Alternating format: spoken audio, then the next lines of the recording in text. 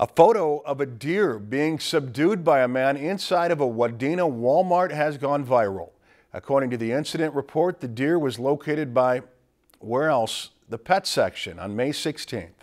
You can find just about anything at Walmart. I heard the crash and I thought it was like a shelf falling over on on a lady because she screamed. But the superstore's hairiest guest, I didn't think it was real, has the whole town talking, sharing, and screenshotting. Yeah, I was surprised. Normally people don't screenshot my stuff. This picture has quickly gained traction after the 7:30 incident. Shoppers say the little deer's deal hunt was likely a search for a snack.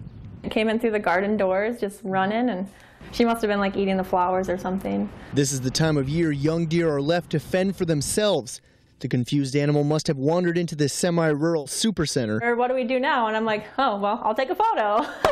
Tom Grasswick of Deer Creek says he was just trying to save a few bucks when a little buck jumped right into him. Like somebody slugged me on the side of the head. He says it was just instinct to subdue the 100-pounder. I figured I was bigger than him. I got to win that wrestling match. So after tackling the young buck, Grasswick and a few others covered its eyes before letting it free outside.